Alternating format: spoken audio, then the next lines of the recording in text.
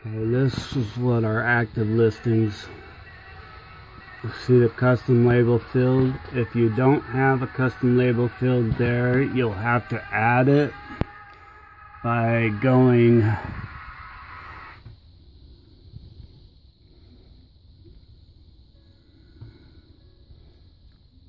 customize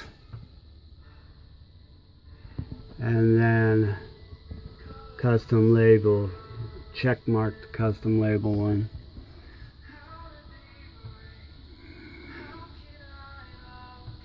Okay, so if that top dress sells, custom label says B88.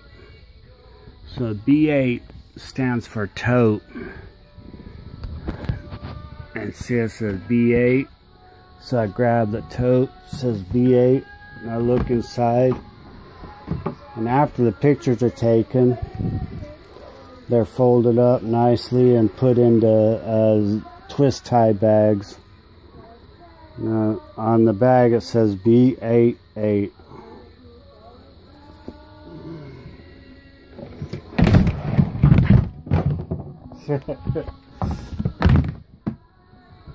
And then you grab it and put the tote back on the wall with all the other totes, and you do something like that with the shoes, but we just put the shelf label for shoes, and that's about it. Or organizing boxes and bubble wraps, big bubble wraps.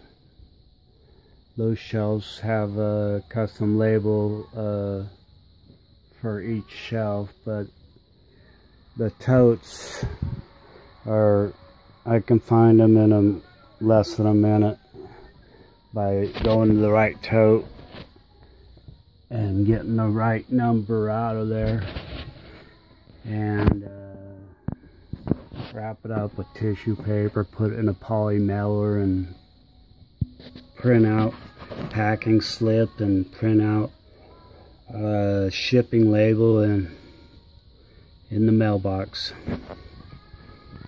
And that's how that custom label field works for us.